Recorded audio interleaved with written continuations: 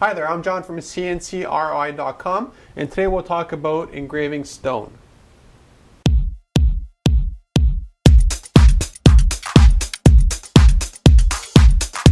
When it comes to laser engraving stone, there's a lot of things that affect the final result that we produce here at CNCKing.com.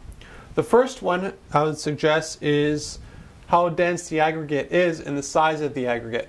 Basically, stone is made up of a lot of little sand particles. And those particles could be different kinds of stone. You have like marble, and you have a whole bunch of different ones. Here's one here, just to give you an idea. And this actually is engraved. You can't see it very well just because the aggregate is basically dark on dark, so it doesn't produce a very nice result. This one here is a far denser aggregate, as you can tell by the difference. And this one you could clearly make out if the focus could get working here. And this one you really can't at all. Now this one here is very dense. It weighs more than this one here. So again, density of the material plays a very big effect, especially on stone, regarding the results that we can produce. There's a whole bunch of also different colors of stone.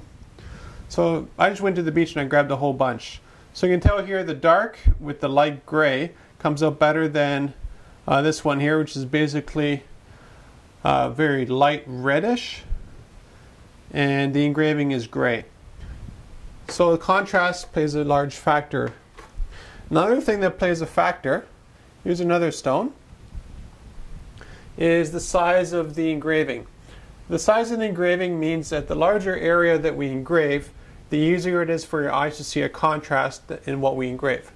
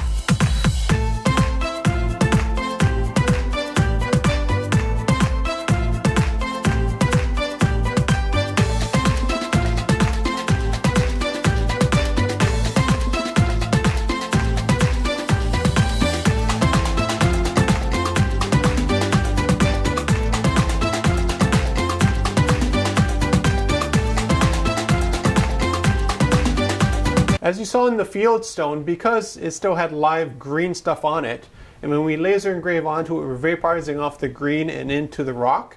So we're getting into the area that is not weathered. So generally weathering darkens the rock, at least from my experience here, engraving tons of rocks and stones and stuff like that.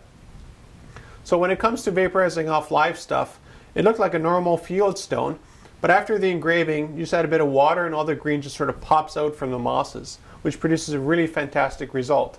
Now again, you have to maintain the rock to keep that effect, but it's very easy to do, to go into a forest and find stones that actually have live stuff on them. It does cause an issue when you're trying to ship stuff though.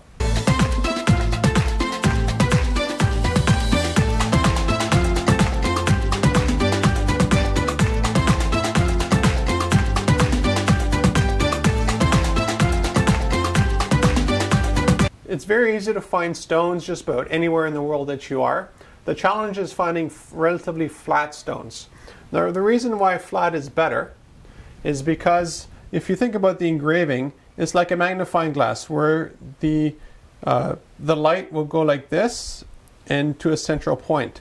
Now, if there's a lot of curviness or that kind of stuff on the surface of the stone, it means that we have to pass over it several times in focus at certain depths in order to achieve a relatively consistent result.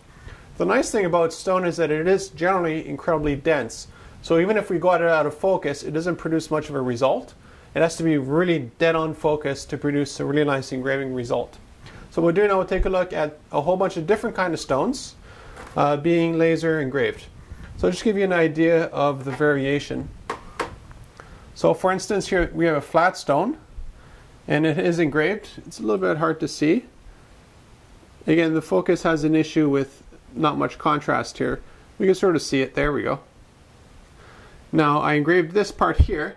If I were to engrave this part here, it would be definitely a not nice result because it's just not flat. So the focus is on the flat area.